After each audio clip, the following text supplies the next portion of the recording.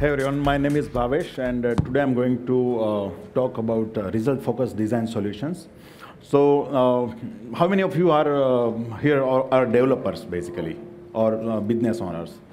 Quite a lot. How many of you are designers? Good thing. We have less number of designers and more of developers here, and this is exactly going to help you, right? So most of the times we kind of create it ourselves, like we don't need designers, etc. And that's where this will really help you. So this is the result that our one of our clients recently got, and this was like immediate result for them. So like before that, they were doing Facebook ads, they had funnels and everything, but it was not really working nicely for them. But the thing that you see on the top was the instant. So this is a kind of a spreadsheet where you are seeing the revenue per day for them, that they were getting before, and after making few design changes and some of the changes in the funnel, they instantly see the revenue spike. So that's kind of a impressive jump over there, right? So there are things that you see in from daily life. You might read that in article, etc. But this is where I was actually able to implement that and see the immediate result. So even though it might sound generic, this is what you can implement, and it will really help you. So we will see one by one, what the result-focused design solutions are, and then how you can use that into your business, right? So the problem, is like most of the web pages and landing pages, or even the backend, are like kind of designed to impress. When a developer is doing that, if they either they don't focus on the design. When they start focusing on the design, they kind of start to either impress or no goals, or they want to stuff everything onto one page. So they have usually I recommend we can focus on one thing, and they say no, this is also important and that is also important, and we want them to do this also and that also.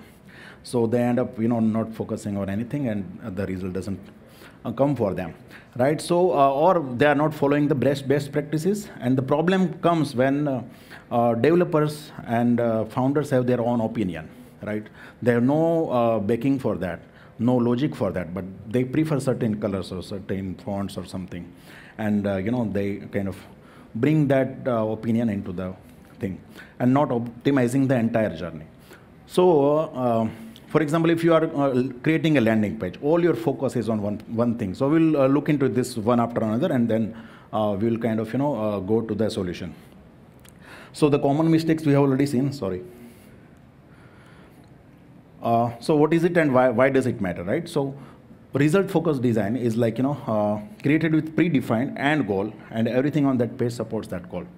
So if you are, let us take an example of a landing page. Like if you are creating one thing, you need to first of all define like what do I want to do on this particular page. This particular page, when a user visits this, when he's done by the with the page, by the end of that page, what I want him to achieve, right?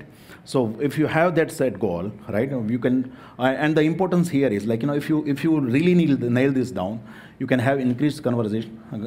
Increased conversion basically means increased revenue. It helps you achieve your business goals.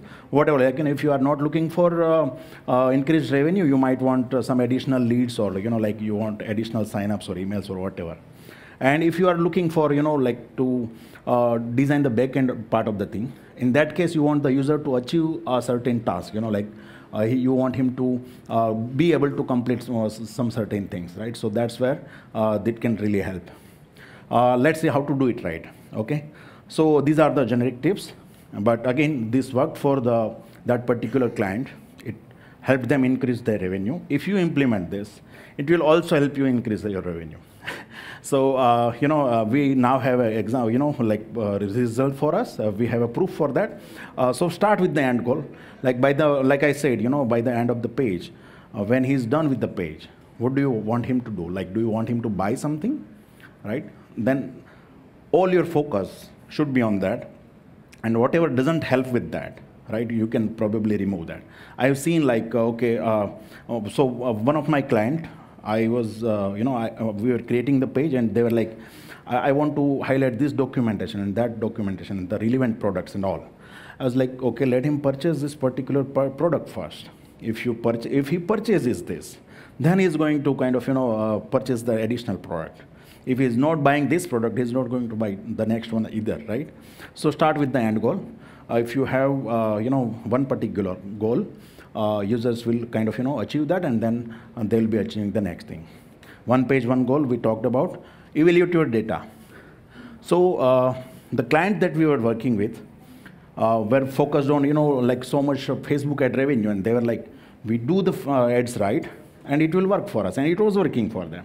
And we evaluated the data, and we looked at, okay, you have created this page, but 50% of your clients are coming via mobile design, okay? So they are visiting your site on the mobile, and you haven't even optimized the page for the mobile, right? So we focused on, we saw the data, and because of the data, we were able to figure out, like, okay, this is where the users are going, and then we kind of, improved the page, kind of, make it mobile friendly, and that also helped us, in increasing the revenue immediately, because now the users on the mobile was having better experience, and as a result, they were, be able to purchase the thing. Evaluate the copy again.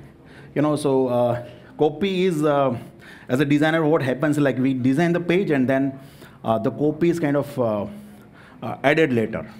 Okay, this never works out because you needed to define your journey earlier, right? If you define the journey, you will know, like, this is what exactly I need to talk to the user. And based on that design, the designer should be creating the design, not the other way around. Like we create the design first, and then you will fit in the copy. Sometime your designer will also say, like, trim this copy a little bit. You should not be doing that, right? You should be defining your copy first, okay? Evaluate your copy. This is what I need to tell to the user, and then create the design around.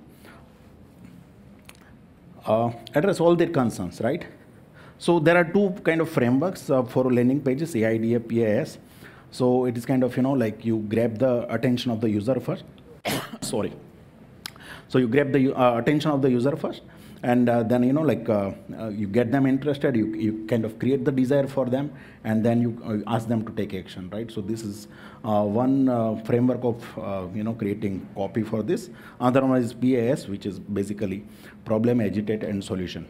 So probably this is the framework you can use when you are kind of, creating the landing page. Use social proof as much as you can.